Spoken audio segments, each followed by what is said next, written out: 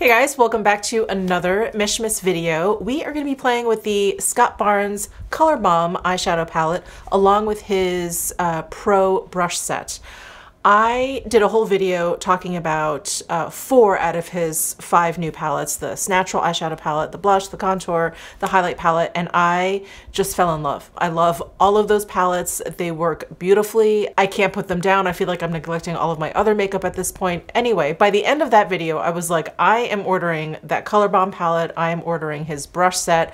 I was like, let's do this. Like, let's get into Scott Barnes. But you know, I published that video and Scott Barnes actually reached out to me and he thanked me for the video. He actually sent me a voice message. I was so touched. I was almost in tears. Like, here's this makeup artist that is like currently working on J-Lo's makeup, and took the time out to thank me for making a video on his amazing product. I was like, wow, thank you so much. So anyway, long story short, he sent me the Color Bomb palette and his Pro brush set. I was like, oh my God, thank you so much. So that's what we're gonna be playing with today. His Pro brush set is very large, so I don't know if we'll be able to use all of them.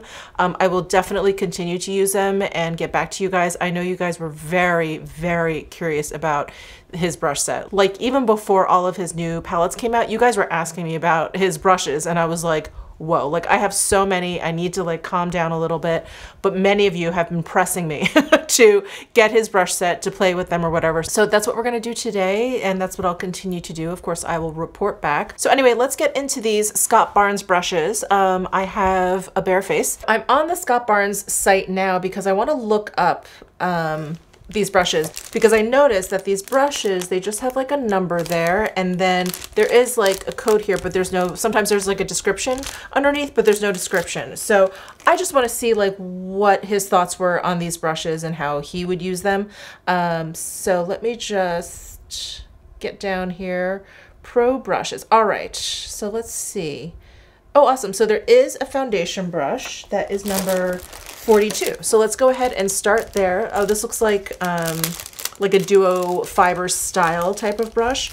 All of his brushes are synthetic and they're incredibly soft. Let me see what the description is. So this number 68 brush was designed to have straight and wavy fibers at a longer length to pick up and apply any type of foundation, powder, cream, or liquid. Works with concealers. My first observation, by the way, before we get into the actual application, is this brush is incredibly weighty. Oh, it's an all wood handle, synthetic fibers, aluminum, ferrule, no shedding, does not change shape. So that would explain like the weight of this handle. It's very heavy. All right, so I'm gonna apply my Sicily Tinted Sunscreen Cream. I have it in One Natural, and I'm choosing this one because I find this cream to work with brushes, fingers, sponge, everything that I've tried so far. So I feel like it's one of those good test products. So we'll see. Let me just apply some to my face here. And I don't usually use foundation brushes with such long bristles. Foundation brushes that I use generally are much denser and shorter, so this will be interesting for me to play with. And this tinted sunscreen cream is on the thicker side. It's like, doesn't have any kind of like running to it at all. So you know what I realize is helping? So like I just mentioned, I usually use like denser, shorter bristled foundation brushes, and this one has longer hairs. That if I use longer strokes, it's much better. Like with the denser brushes, I can kind of do this. But with this brush, I find like longer brush strokes to be more effective than this, at least with a cream product. All right, well, the application is very smooth, very even. I don't think it took much effort. I think it's really nice. I was a little bit skeptical because, again, I'm not used to this kind of shape foundation brush, but I think with those longer brush strokes, it really helped, you know, it really helped the application. So since this 68 brush is like a really good all-around brush, and it even mentioned you could use it with concealer, I'm gonna go ahead and do that because I'm scrolling through the other brushes here and I don't see one like specifically for concealer. I mean, obviously you can do whatever you want, but I was just looking just to see if there was something. So I'm gonna go ahead and use this number 68 brush and use it for this concealer. This is the Estee Lauder Double Wear Radiant Concealer. I have it in the shade 1C Light Cool. And just going to brush across. Oh, nice. Wow, that was pretty effortless. Again, I'm using much longer strokes than I normally would with like a concealer brush, one that's smaller and denser. I usually kind of sit there and like really work it in, but with this brush, I feel like really sweeping it across makes it really effective. Okay, next we have the number 67 brush. This is the Good Face brush. This is gigantic. This is much bigger than I thought it was, at least looking at it in the picture here online. Ooh, this looks like a very nice powder brush. Very, very soft. Let me just see what the website says. This is a powder powerhouse, great for the face, neckline, jawline, chest, and shoulders. Scott frequently uses this brush to cover large areas quickly and also to stack layers of makeup below the face. With longer bristles than your average powder brush, the 67 is great for when you want a large brush you can use to apply a little pressure to without it losing its shape. It's floppy, but there's still a little bit of like resiliency. You know, there's a lot of synthetic fibers that I feel like are just floppy, and they're just floppy. Like they don't really do anything. So this feels nice. This feels like it has a little bit of something there. All right, I've got my trusty Kogendo Natural Lighting Powder.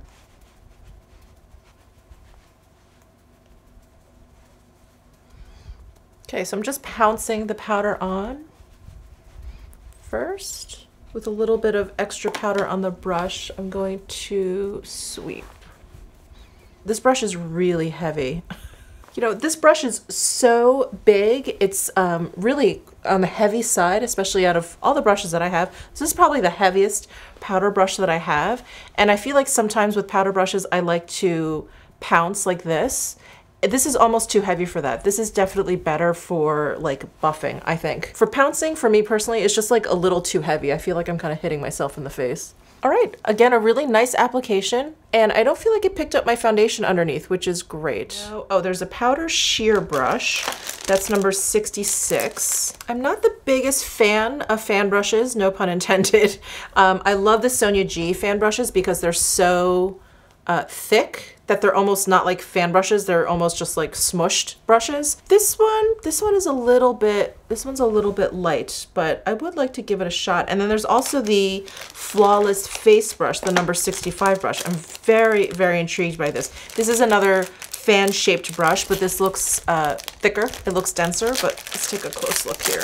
Ooh, yeah, I think I'm gonna like this fan brush. So it's really dense, and then the hairs are short, so you can really like work product in. Ooh, I like this one. So this is number 65.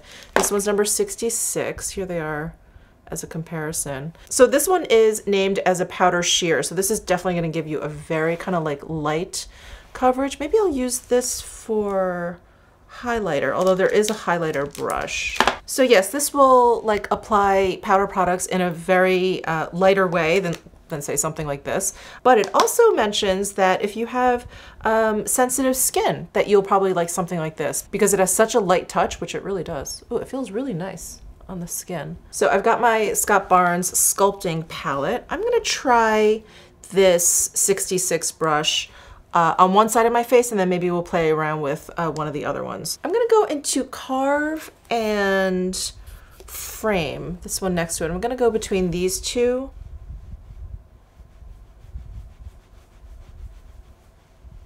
Ooh.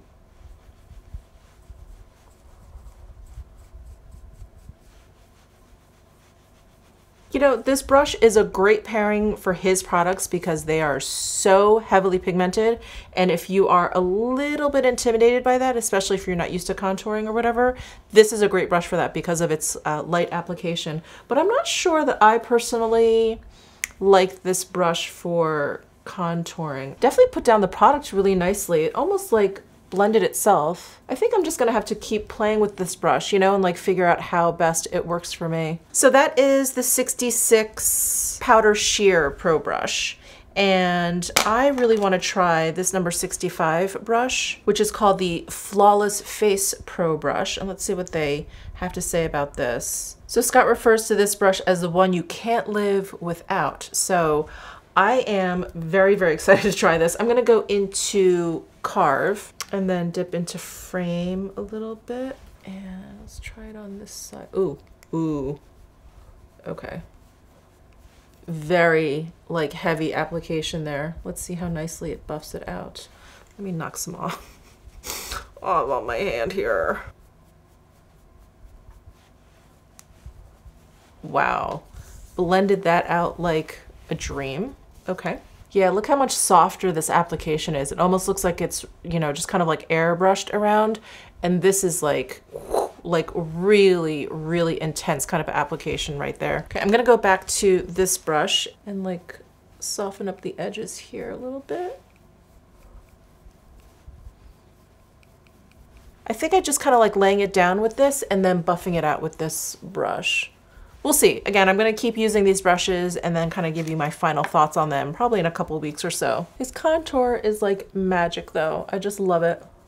Ooh, you know what? I'm going to use this hashtag shade color with this number 65 brush and contour out my jawline. Ooh, it's great for this. Great for the jawline.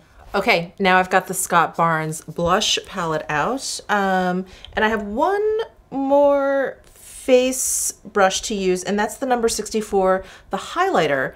That's this guy. I think you can use this for blush or highlight, but it does have that nice kind of point to it that a lot of highlighting brushes have. Let's see what they say about this brush on the site. Dream blush highlighter contour application, taper tip. Scott's go-to for powder as well for the under and inner eye area. All right, so I used these two fun colors in my previous Scott Barnes video, so I think I'm gonna use this Strike a Rose color. Let's see how that looks. Ooh, okay, picks up a lot of product. Tap that off.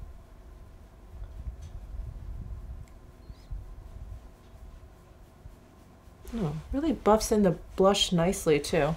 It's like this skinny version of the Sonyoji Inochige Pro brush. But yeah, you can see like the hair lengths are about the same, but the Sonyoji's is just fatter, a little bit more egg-shaped. And now for highlight, of course I have the Scott Barnes highlighter palette. And in my previous video, I used these three highlights together. And I really liked that. I think what I'm gonna do though is use this one instead of this one. It's a little bit peachier. And mix it with these two as well.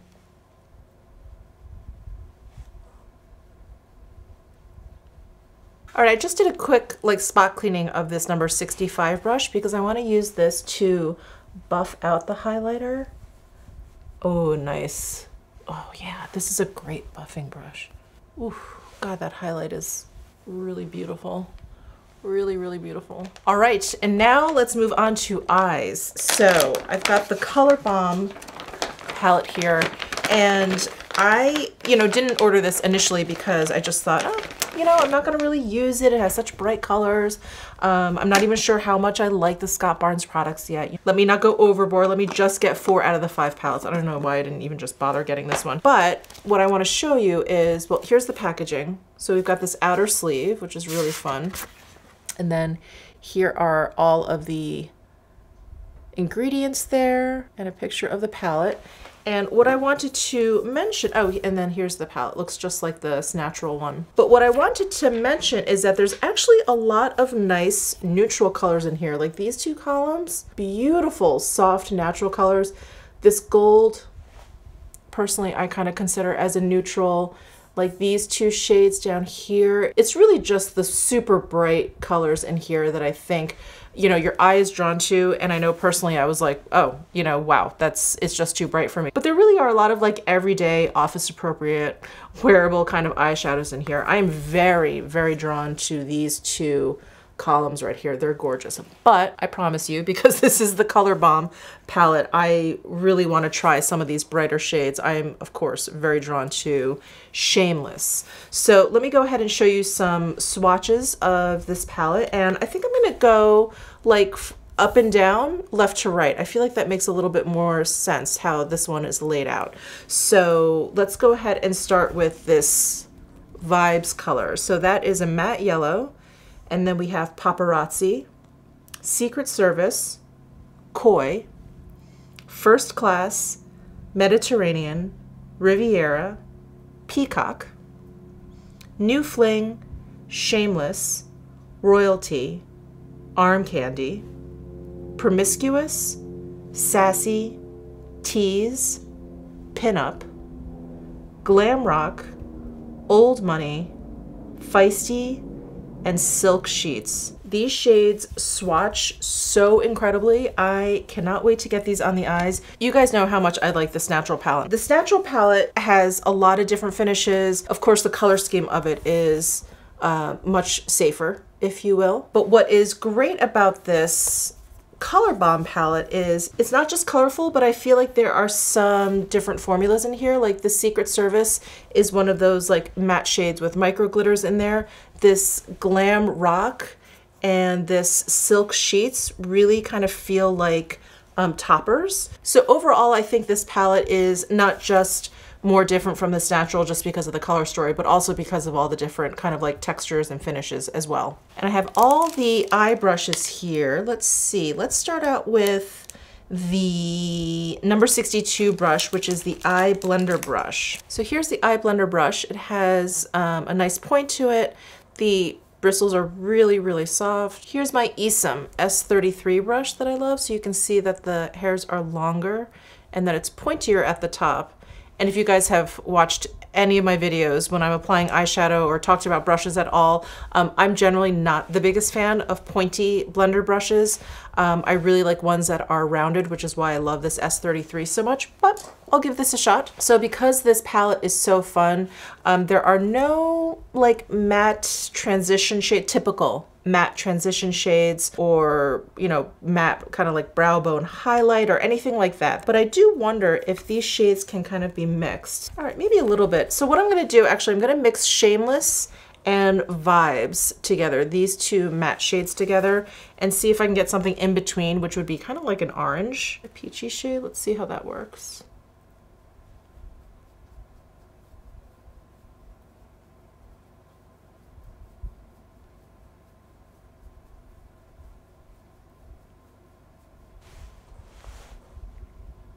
Not bad, I actually kind of like that. Blending out nicely. This brush is working beautifully. Generally, full disclosure, I am not the biggest fan of synthetic brushes when it comes to eye brushes, especially. Face brushes, I have plenty of favorites that are not natural hair, but when it comes to eye brushes, I don't know, I just have a harder time finding brushes that I really like. But so far, this one is working really nicely. It's not doing what synthetic brushes generally do to me that I can't stand, and that's that kind of like plop, and then you have to like just spend the rest of your time blending it out. This seems to have like deposited the pigment like evenly. It didn't just like plop it down and I'm just kind of like spreading it out. So yeah, so far I'm really, really liking this. Nice, okay. All right, where do we go from here? Okay, I'm very intrigued by this number 63 brush. It's called the Eye Winger, and it looks like a teeny tiny version of that powder sheer brush. Yeah, it's like a mini version of that. How cool. Okay, I've never ever used an eye brush like this, so let's take a look at what it says on the site here. The 63 brush with a never-before-seen design, Smoky Wing, patent pending, is an eye blender but with a one-of-a-kind ergonomic winged design allowing for precision finger rolling of the brush through the eyelid with an anchored wrist.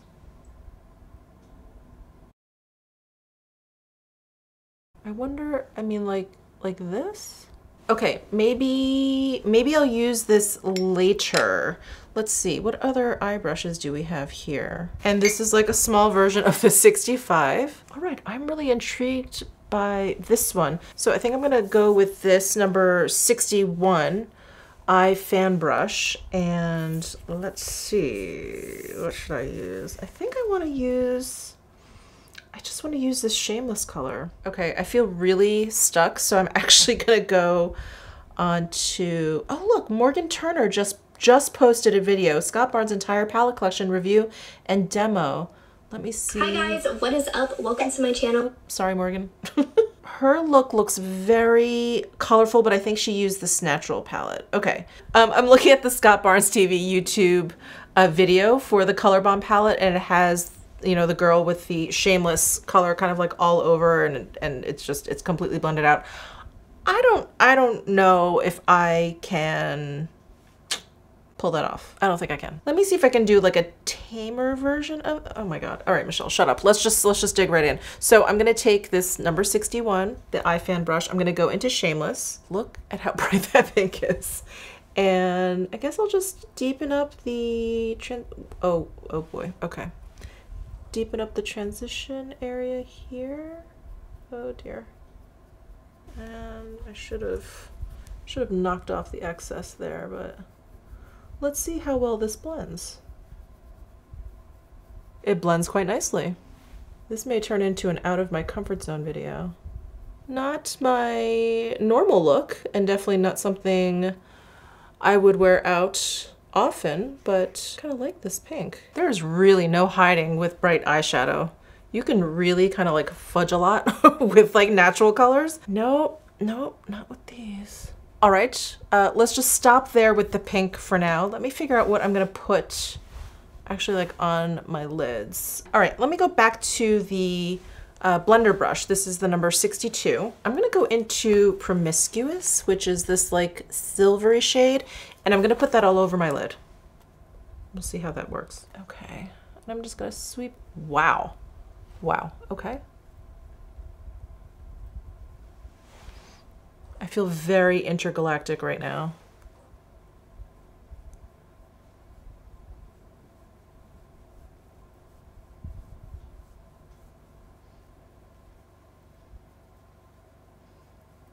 It's really cool when you put the Promiscuous over the Shameless pink color, you kind of get this like purpley color in there. Oh, it's really fun. And I'm getting just the littlest bit of fallout from that Promiscuous shade. I don't know if you guys can see it, but there's just like a few little like silver sparkles down there. But I didn't get any from the matte shades, which is really nice. Fun. Oh my gosh. Okay, I'm liking this a lot more than I thought I would. I think it actually looks really cool. I love layering that silver over the pink. I think it looks so neat, right where they meet. Okay, but we have to try that smoky wing. Yeah, this guy, and see if I can figure out what I wish you guys were here to help me. All right, we're gonna try it. We're gonna add a little bit of a wing here. I think I'm gonna play off of this purpley color that's created when these two shades meet. And I'm gonna go into, Royalty here, this purple shade. And wing, we'll see.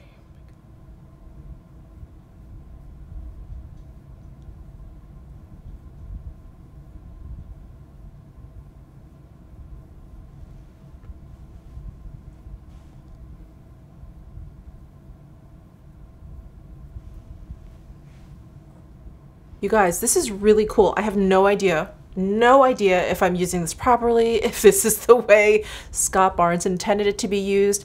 But if I put the like straighter bristles towards the center of my eye, so I have the rounded edge of it towards the outer corner of my eye, and I sweep it and I just roll it up like this, you do get like, you can do like a really easy smoky wing like that. I mean, I hope you guys can see it. It's a little bit difficult, that purple I picked. Let me see if I can just keep layering it up. Like he says, I'm just like turning it in my fingers. Huh, okay. Let me add a little bit of this feisty color. This is the matte, like deep cool tone brown over here. I just want to use this just a little bit so you guys can see it a little better. I think this eye look is like quickly turning into something completely unwearable. Okay, so we're gonna do some wing action here.